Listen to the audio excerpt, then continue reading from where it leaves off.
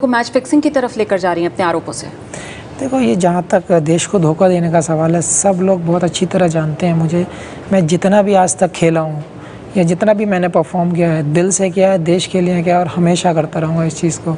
और जहाँ तक देश को धोखा देने का सवाल है, मैं सबसे ज़्यादा रिस्पेक्ट अपनी देश की आर्मी को करता हूँ, जो बॉर्डर पे 24 घंटे रहती है।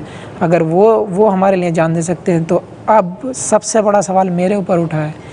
मैं चाहता हूँ, अगर आज नहीं, अभी भी अगर मेरे मन में देश को धोखा देने का सवाल आता है, तो उससे बेहतर मैं मरना पसंद करता हूँ, ना कि मैं देश को धोखा देना पसंद करता हूँ। देखिए, मैं दर्शकों को यहाँ पर बता दूं कि सीधे तौर पर मोहम्मद शमी की जो पत्नी है हसीन जहां, उनकी तरफ से मैच फिक्सिंग इस शब्द का इस्तेमाल नहीं हुआ है। लेकिन हसीन जहां जब ये कहती हैं कि देश को धोखा दे सकता है, एक खिलाड़ी देश को कैसे धोखा दे सकता है, तो जाहिर सी बात है ये बातें मिलकर मैच फिक्सिंग की तरफ ही इशारा करती हैं। इसी वजह से मायने मैच फिक्सिंग के यहाँ पर निकलते हैं और फिर वो बात पैसों की तरफ भी घुमाती हैं। वो सवाल करती हैं कि मोहम्मद भाई कौन है, वो सवाल करती हैं कि भाई अलिशबा जो है उससे कौन से पैसे लेने थे। वो इस मामले को बहुत उलझा देती हैं मोहम्मद शमी।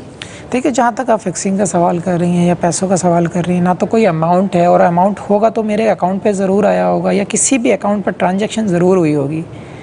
तो ये एक बहुत बड़ा सवाल है, बहुत बड़ा सवाल है, बहुत सारी चीज़ें इसमें इंक्लूड हो जाएंगी। गंभीर आरोप है बहुत जी, और बहुत सीरियस आरोप है। तो इस चीज़ की मैं खुद चाहता हूँ, मैं अपना पर्सनल मैं खुद कह रहा हूँ कि आप इस चीज़ में अंदर जाइए, प्रॉपर वे में जाइए और आप इसकी जांच कीजिए और मुझे मत दिखाइए, पूरी देश की जनता को दिखाइए। ये है ABP न्यूज़, आपको रखे आगे।